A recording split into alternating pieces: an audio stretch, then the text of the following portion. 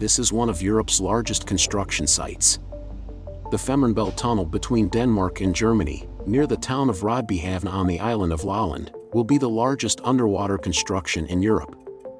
This means that the new link will be the world's longest immersed tunnel and the fastest route between Scandinavia and Central Europe.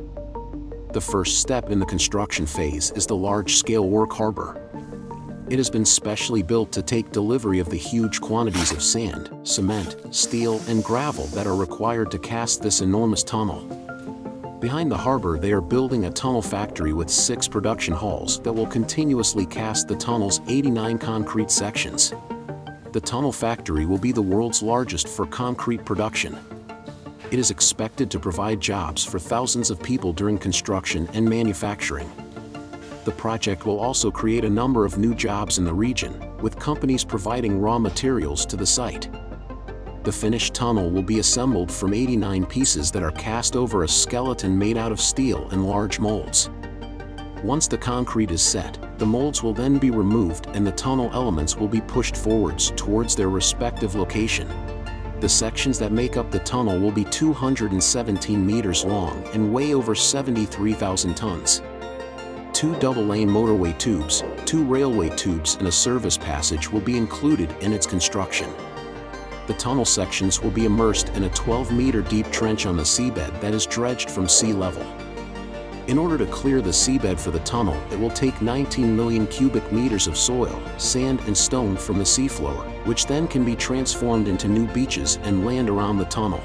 The construction of tunnel sections will be an around-the-clock operation that takes 9 weeks to manufacture one section of the tunnel. It's sealed at both ends with bulkheads and the dry dock is flooded when the cement section is ready for transport. The section is towed out into the deep end of the dock, after which the water level in the section is lowered to sea level. Tugboats will tow the section in position in the Fehmarnbelt, and ballast tanks are filled with water. The section is then lowered onto the sea floor. For the tunnel to be watertight, it must have all sections installed with millimeter precision. Once they are in place, the water is pumped out. This creates a partial vacuum and ensures a watertight connection. Finally, once they've closed the tunnel off with stone, the stone will act as a protective layer. You're going to see a quick transformation after that as the current from the water will cover the tunnel with sand. Tunnel buildings are being constructed on Rødbyhavn, Lolland and Puttgarden in Germany to make travel smoother.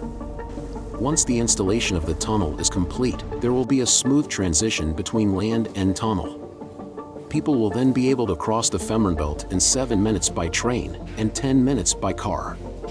The world's largest immersed tunnel is estimated to be ready in 2029. Cost of this project is estimated between €7.3 billion and €10 billion. Thanks for watching. If you liked this video, please subscribe.